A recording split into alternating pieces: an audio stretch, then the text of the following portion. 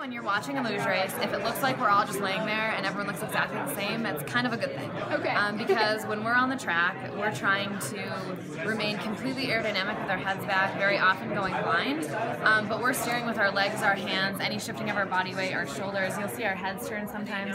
And as we're going down the track, there's an ideal imaginary line that we're trying to stay within an inch of.